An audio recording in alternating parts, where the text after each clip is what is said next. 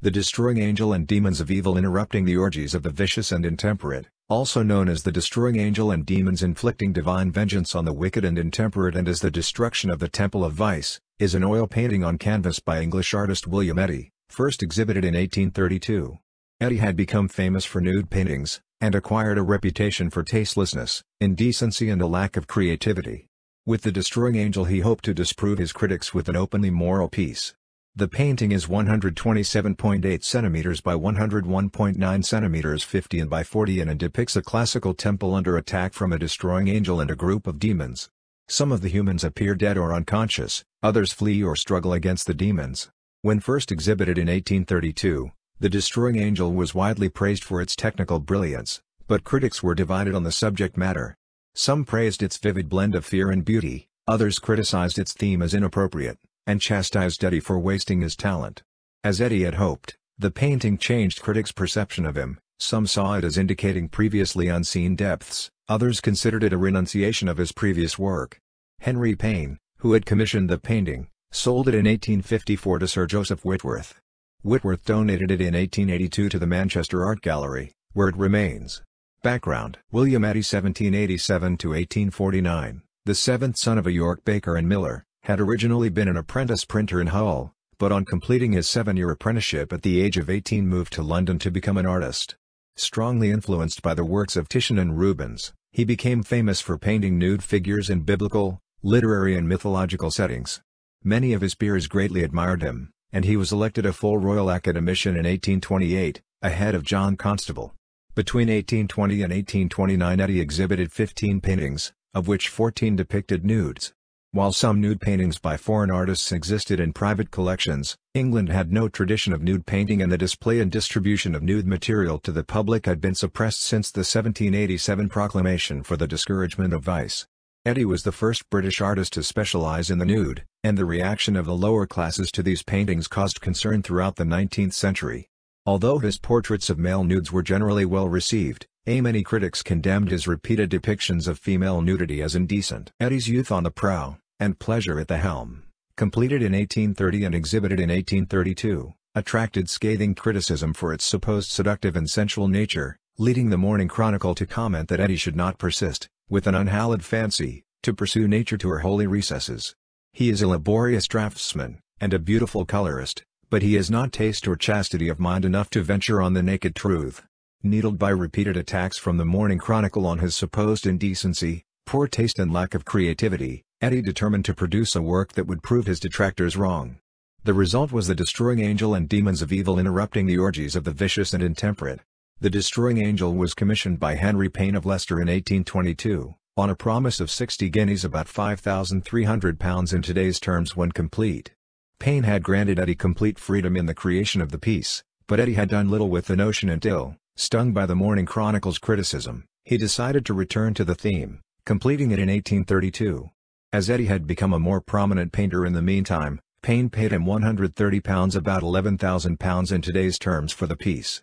The work is thought to have been inspired by the works of John Milton and Alexander Pope, by Michelangelo's The Last Judgment and possibly by the French Revolution of 1830, in which Eddy had been caught up during a visit to Paris to study in the Louvre. The topic was one to which Eddy felt particularly close, saying that he had put his whole soul into the piece. Composition: The Destroying Angel is a visionary work, depicting a wholly imaginary scene rather than a scene from history, literature or mythology. It measures 127.8 cm by 101.9 cm 50 by 40 in, and depicts an ornate imaginary classical temple. The temple and its occupants are under attack from a destroying angel and a group of demons, who are in the process of abducting its human occupants. The angel itself is wreathed in smoke in the center of the image. Having destroyed one side of the temple, it is poised to hurl a thunderbolt. Below the angel, demons attack a group of around 25 semi-naked human figures. Each human is shown in a different position and expresses terror differently, and each is deliberately painted in paler tones than those Eddy typically used to suggest death and pallor. As with most of Eddy's works, the figures are a collection of depictions of models in studio poses, later arranged for dramatic effect, rather than painted as a group. To the right of the painting, demons drag terrified women away. The woman in the lower right-hand corner turns to see flames reflected in the eyes of the demon who holds her from behind, with a look of horrified guilt on her face. Behind her, Other women struggle helplessly with the demons or are carried away unconscious, having fainted. In the center of the foreground is a figure modeled on Keys Gabriel Sieber's Raving Madness, which at the time was one of two monumental sculptures above the entrance to Bethlehem Hospital Bethlehem, and a well-known London landmark and symbol of insanity. See, the chained figure is contorted in agony, struggling to escape his bonds, while a demon pulls on one end of the chain. Beside this lunatic is an unconscious or dead gambler, his winnings spread on the floor beside him. Behind the central images of the lunatic, demon and gambler are a group of people who have only just realized what is happening. A male figure in a red Phrygian cap, a symbol of the French and American revolutions, reclines with his arm around the waist of a female figure identified as a Bacchante by Sarah Burnage of the University of York. The female figure shades her eyes, either against the brightness of the angel or to block out the horror taking place in front of her. On the left-hand side of the painting, in the background, the structure of the temple crumbles and burns in the wake of the angel's path, while figures in varying stages of undress flee the approaching demons. In the foreground, a drunken man mimics the pose of the Barberini faun as he clutches his head, alert enough to realize his fate if he does not escape but too intoxicated to flee. Around the painting lie corpses in various states of undress. The Destroying Angel was painted shortly after Eddie's visit to Paris, in which he had witnessed the July Revolution at first hand, and the sight and smell of the dead in the streets had left a strong impression on him. The heaped bodies in The Destroying Angel were probably directly inspired by the events Eddie had witnessed in France, and perhaps also by the cholera epidemic which killed thousands in London in 1832. Reception: The Destroying Angel was first exhibited at the Royal Academy Summer Exhibition in 1832. It immediately generated much critical and public interest, and was compared favorably with The Fall of the Damned by Peter Paul Rubens, Michelangelo's The Last Judgment, and Brayfield's Frightful Fancies. We wish especially that one of Minster Eddie's high and deserved estimation would give the world only what shall tend to improve the public taste in morals as well as in art, and when we remember his Guardian Angels and other works of that class, we are at no loss to quote an authority, when we have his own against himself, and turn with a feeling of regret from such works as some he has exhibited this in the last year of a different character. Even the Demons and Destroying Angels, though it seems to point to a moral, is somewhat of too pantomimic in effect, and is calculated to excite any but such ideas as we should wish to see produced by art. The Library of the Fine Arts Review of the Royal Academy Summer Exhibition, 1832. Although the painting was celebrated as a technical accomplishment, some critics were uncertain if it had the correct moral effect.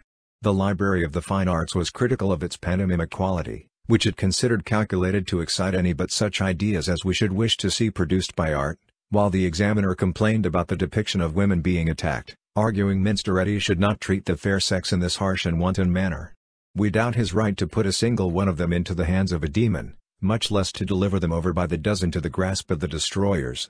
The Times said, "We do not profess to understand what class of compositions that is which originates neither in history nor poetry. No doubt Minster Eddie does, but as far as we can comprehend his picture, which is much more intelligible than his language, it represents a quantity of able-bodied demons, who appear angry at the ladies for having stayed out so long, and who were come to fetch them home accordingly, and criticized Eddie for a slovenly manner and for abusing his rich gifts, and wasting upon the wild and unmeaning what might be made subservient to much more worthy purposes." Despite this, the same critic conceded that the work is one of extraordinary power and that the figures are drawn with exquisite skill, the grouping admirably varied, and yet so combined as to present a complete picture, and the coloring vigorous and harmonious in an eminent degree. Other critics admired Eddie's unusual interpretation of apocalyptic religious imagery, his ability to give distinct characters and shapes to the individual demons and their victims, and the vividness of his imagination.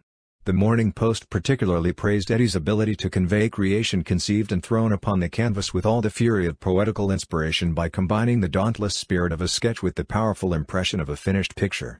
The prominent art critic William Paulet Carey, writing under the name of Ridolfi, championed The Destroying Angel, and in particular Eddie's ability to balance beauty, horror and fear without descending into tastelessness. Carey saw Eddie as proof that British artistic traditions were equal to any others in the world, and The Destroying Angel as evidence of Eddie's redeeming grace and spirit. Eddie's long-standing adversaries at the Morning Chronicle found little to attack in the painting, the review stating that the upper part of the picture is masterly, grand and beautiful. The lower part not so well, but some of the figures are in admirable action and fine drawing. The reticence of the Morning Chronicle prompted Carey to comment that they were in envious silence.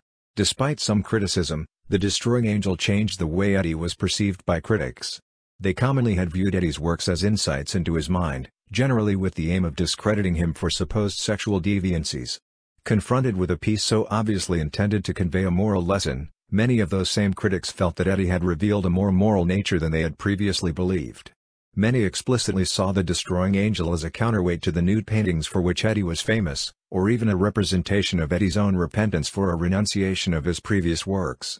Fraser's magazine described the painting as a sermon to Eddie's admirers, where he inflicts poetical justice upon his own gay dames and their gallants, their revels being broken in upon, and they themselves being carried off most unceremoniously, like that little gentleman Don Juan, by sundry grim-looking brawny devils.